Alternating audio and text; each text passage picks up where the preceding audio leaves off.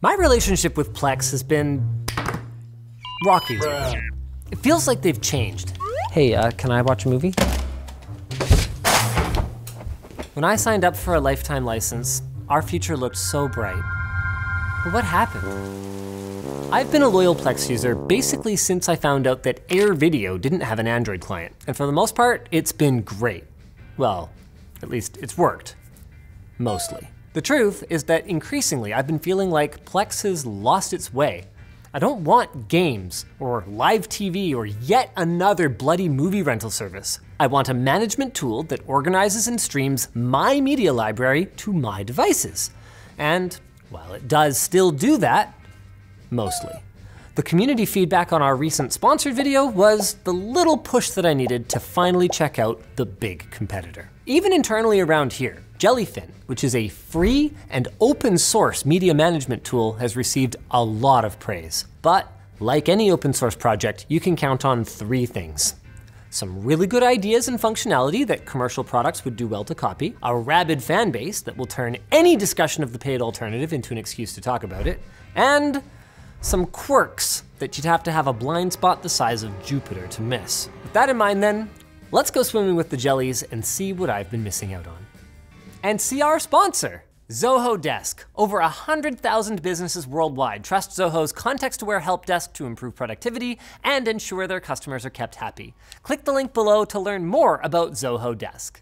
One of the best things about Plex is the Doom appeal. Whatever the device is, be it a Samsung Tizen TV, PlayStation 5, VR headset, or even a Facebook portal, there's a first-party app that will let you stream your own DVD and Blu-ray rips to it. Need more Shrek on your Android Auto dashboard while you barrel down the highway? Well, they've got an app for that too. No, sorry, I'm just kidding about that one. There is a Plex app for the car, but it's audio only. That's a key benefit of being a for-profit company as opposed to an open source project. You have the money to pay people to handle not just porting your applications over and testing them, but also to deal with the tedium of getting them certified and listed on the various app stores. I can't speak for our international audience, but in Canada, there are a total of 11 streaming apps available on the PS5 that aren't specifically for sports, and Plex is the only one of them that's for self-hosted media. And while Jellyfin does also have an impressive lineup of official apps, especially when their free and open source nature is accounted for, many of them are simply wrappers for web browsers that access the standard Jellyfin web UI. It is fine for most scenarios, but as we'll discuss later, confining developers to the limitations of a browser does have some downsides. Just try using Jellyfin on the Xbox and it will become painfully clear that this method doesn't work well for every use case. The Jellyfin team does seem to be moving to address this issue though. On iOS, there are currently 2 official apps available. Jellyfin Mobile, which is the standard web browser implementation, and the newly released SwiftFin, a proper native app that aims to be a standalone solution instead of piggybacking on top of Safari. For now, all that one can do is basic library browsing and playback, which barely scratches the surface of Jellyfin's capabilities. But unlike its web browser cousin, it finally works on Apple TV and could help to expand Jellyfin's feature set in the future. Of course, none of these apps matter if we don't have a server to get the content from in the first place. Thankfully, neither Plex nor Jellyfin are difficult to set up. On a Windows desktop, it's as easy as running an app and following the basic instructions. All you really need is familiarity with File Explorer so that you can point the server app at the correct folder or folders. On Docker, it is a touch trickier, but it's not any more challenging than setting up any other Docker image. The one curveball is you do need to choose between the Linux server image and the official image. Both are acceptable, but the Linux server group just likes to change configurations a little bit compared to stock. Once the base installation is concluded, the finer details of setup are all done through the web browser of any machine on the same network as the server. The only scenario where there seems to be a big difference in server install methods is with FreeBSD. Plex supports it, Jellyfin does not. And TrueNAS Core is based on FreeBSD, so it's a bit of a bummer for users of what is arguably the best free NAS software.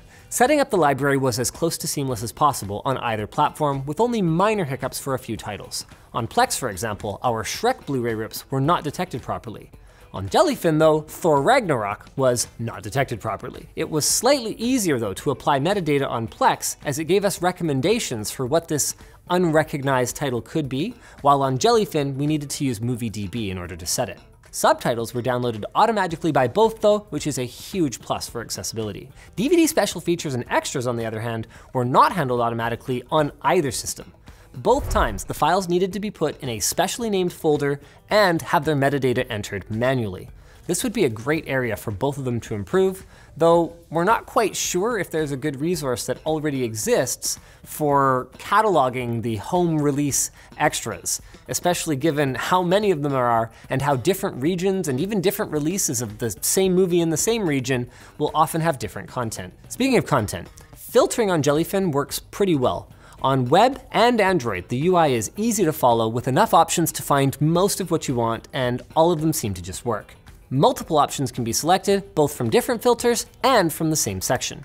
On Google TV and SwiftFin, that's unfortunately not the case. You have some sorting options, but it's not really a replacement. Plex content filtering, on the other hand, is much more robust, but it lacks the ability to mix and match options. Usually. On Android, you can mix and match away, but don't try it on your TV. In order to get to the filtering on either though, you will first have to go into the section for the type of media you want, then into the library tab from the default recommended tab. Jellyfin's default view, by contrast, just feels less demanding. The first thing you see is a row of your different library types, followed by a row of media you can continue to watch, and then finally a list of the latest additions to your libraries. No matter what you want, you're clicking in roughly the same area, and it doesn't require you to use multiple menus and click all around your screen just to filter through shows or movies. Parental controls in Jellyfin are likewise pretty complete. Libraries can be restricted by account, and maximum parental ratings can be set. Since we're in Canada, the Canadian motion picture ratings are used, but even when media has a rating from another system, it seems to translate over pretty well. A PG-13 rating, for example, will be read the same as a 14A rating. Plex has a cool feature called Managed Accounts, which allows you to set maximum ratings by selecting one of 4 restriction profiles: younger kid, older kid, teen, and none. You're not able to customize, however, what these profiles restrict or create new ones, which seems like kind of an oversight to me. If you create a managed account, you can actually share that with your friends and family, but they won't have very much autonomy over it. You can share your entire Plex library with their separate account that they control though, turning your Blu-ray collection into a sort of legally problematic private Netflix. In order to use all the features though, they will need a Plex pass of their own. Jellyfin's only option for accounts is to create one manually for each person, not unlike a Plex managed account, which isn't a problem, but they won't be able to select their own username or recover their account if they lose their password. So if you enjoy resetting Great Aunt Janine's 6-letter password every 3 weeks so she can watch her stories, you'll have a great time with that. How about the actual video players though? As it turns out, these vary a fair bit between platforms. On web, Plex allows you to do quite a bit, like changing the subtitle styles, accessing the play queue, adding a video to a playlist, downloading the file, and granting library access to others. The only things Jellyfin does that Plex doesn't do out of the box is show you what time it will be when the video ends. That's kind of cool. While they can both skip intros, they both use the same flawed method of detecting intros. Audio gets compared between episodes, and sections that match are flagged as long as they adhere to a rule set. As a solution, it's far from perfect, especially for shows with opening gags and variations, such as how Lisa's saxophone riff changes slightly between episodes. A better solution might be to allow a mixture of this and scene recognition with the ability to tweak it between shows. Plex does not detect intros, for example, that are less than 20 seconds long and can only find them in the first half of an episode. Jellyfin's intro skip, on the other hand, is a plugin that needs to be installed, which isn't convenient, but the payoff is that it is much more customizable. That customization comes at a cost though, as the only way to implement the skip intro button is with the web UI. For those browser wrapper apps like the Jellyfin player on iOS, that works fine, but for the native apps like SwiftFin on iOS and Apple TV, there is no way to pop up that skip intro button. On Google TV, both UIs are similar to pretty much any other video streaming app. Plex lets you toggle subtitles, playlists, and playback quality, the usual. Oh, and it also has an added bonus. Sometimes when you switch playback quality on a TV show just after the credits finish, it'll act like the episode has completed, kicking you to the up next screen. And then it'll autoplay the next episode at original quality, which is, this is intended functionality, right? Man, I've seen a lot of bugs on Plex. Jellyfin on Google TV, while looking similar enough, actually has a surprising amount of options for customization.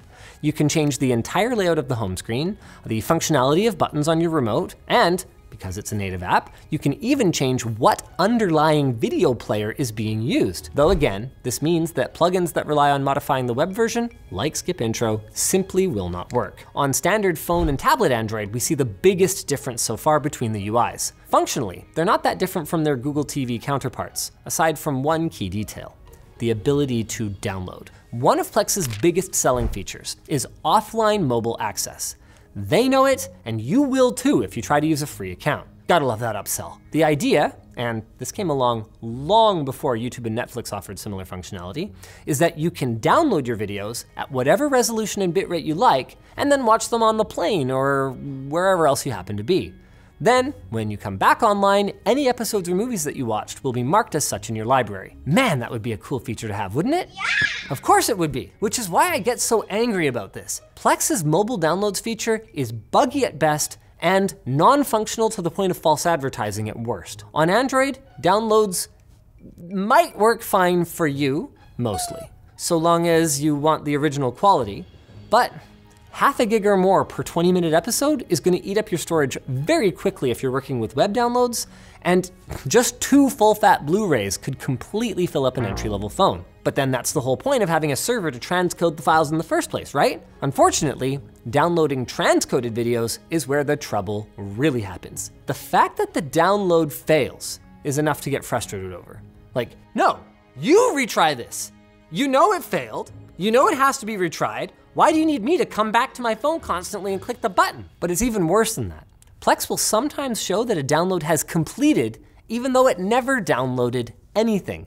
Now, this problem can be made worse by not using hardware transcoding, but it can be very challenging to figure out if hardware transcoding is working, or even if it is working, which GPU it's running on. I mean, imagine taking a long road trip with a backseat full of kids. You've spent valuable packing time in the evening before, loading up all the entertainment, trusting Plex when it tells you, hey, I got you. Half an hour into the drive, all hell breaks loose, and it's become painfully clear you've been lied to. It's enough to make you wish you had a vehicle with a separate backseat bubble dome, complete with optional restraints and muzzles to contain your quarreling children. Which is a reference they might get if the shows I tried to download for them had worked. On iOS, things aren't much better.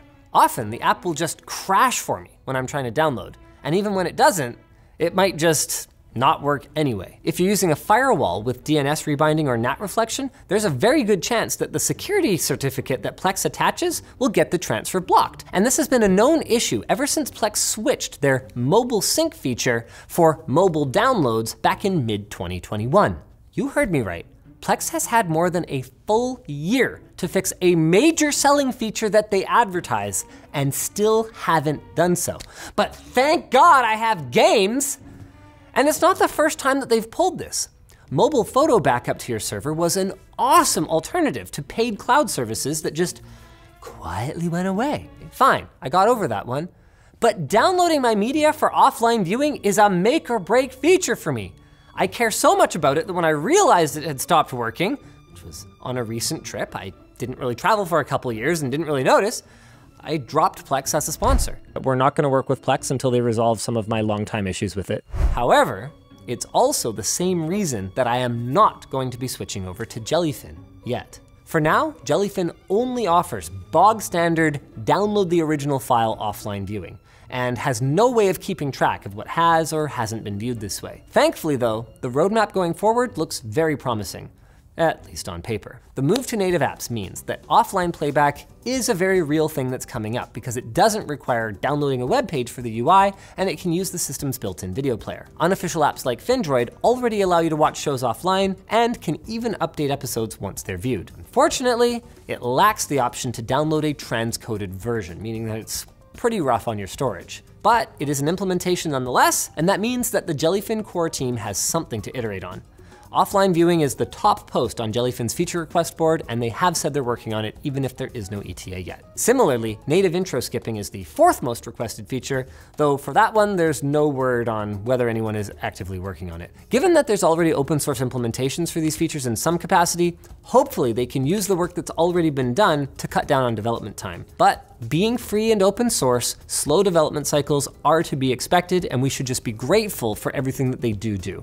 Jellyfin's biggest contributors still have day jobs after all, making it all the more impressive then when they leapfrog Plex in functionality, like their configurable HDR tone mapping. I mean, it's frustrating that the paid solution is so buggy and incomplete, and that the free solution is so slow in development. I mean, if we could just put Plex's money into Jellyfin, maybe we'd have a good solution. But then, because capitalism ruins everything, we'd probably start the cycle all over again. Probably. That leads us pretty well then into the elephant in the room. eMbY is the formerly open source project that Jellyfin is based on, and apparently already has several of the features that Plex claims to have, and that Jellyfin claims to be working on. Its user base, though, is significantly smaller, to the point where I'm kind of hesitant to put the time into switching over, and it also doesn't help that there's no effective way to try it before you buy it. But given that there's seemingly no other matured alternatives, could it be worth giving a shot? I would love to know your experiences, positive or negative, with eMbY. Sell me on it, or talk me out of it. As for my final message to the Plex team, guys, you haven't lost me yet, but you have got to get it together. Basic functionality. Here, like this crappy copy of Hercules that I have that won't play back audio at original quality, but will if I transcode.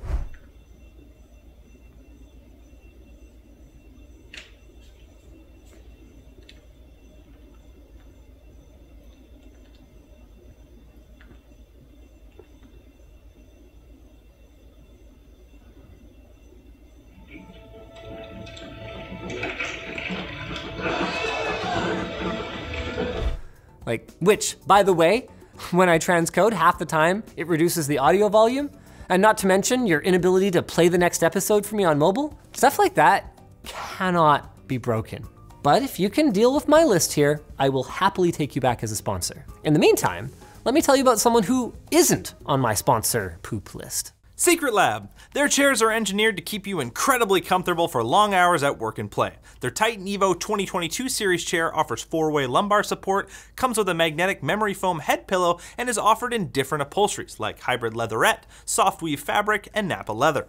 With up to a 5-year extended warranty and 49-day return policy, you're covered if anything goes wrong. So head to the link in the description and check out Secret Lab today. If you guys enjoyed this video, you might like our Plex server guide. Even if you're using something like Jellyfin, it's actually still quite relevant.